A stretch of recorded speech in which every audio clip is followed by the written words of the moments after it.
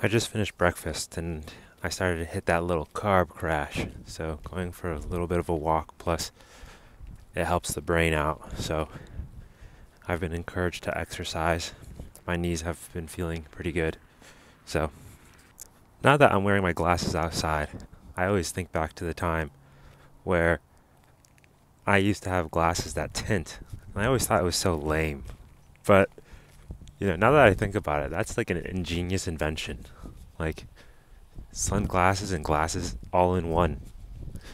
But then when I used to wear them outside, or like when I used to wear them inside actually, it would always have like a weird yellow tinge to everything. It's kind of weird. Is that where blue light glasses come from? We gotta figure that out. I just did some work and watched a documentary. I am so tired. Should I go out for another walk? On my walk, doesn't feel too bad on the head, so that's always a good sign. I've been thinking a lot about how life gives you some of the hardest bosses at any level of life you're in. Whether you're 10 years old and you gotta do the timetables in under a minute, or whether you are 25 years old dealing with a concussion, It's a tough battle for everybody in life, but it's all about progress, you know? Like you level up, you defeat the boss, and then there's another one that spawns that you have to defeat. Because you can defeat that boss, then another bigger one comes by, because that old boss you can defeat with your eyes closed pretty much. It's kind of unfortunate. And it's a weird little thing because would you ever know pleasure? That sense of relief, like without the negative emotion, there's no positive emotion as well, right? So like, for example, without sadness, like if you were happy all the time, is that a good thing?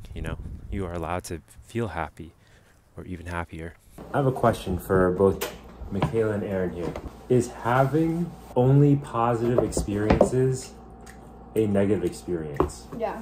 Why? I think it's a neutral You experience. can't have your highs without your lows. Feel one emotion, right? Like you have sadness, therefore you are happy, right?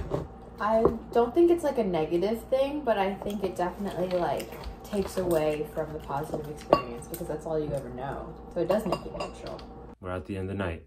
I've been just thinking a lot today, taking my time to rest. I've just been having headaches all the time. It's been getting better though. Despite me getting headaches, I've been doing pretty well and improving very slowly, focusing on my sleep, focusing on medicine timing, focusing on just like the smallest things, because that 1% gain every single day.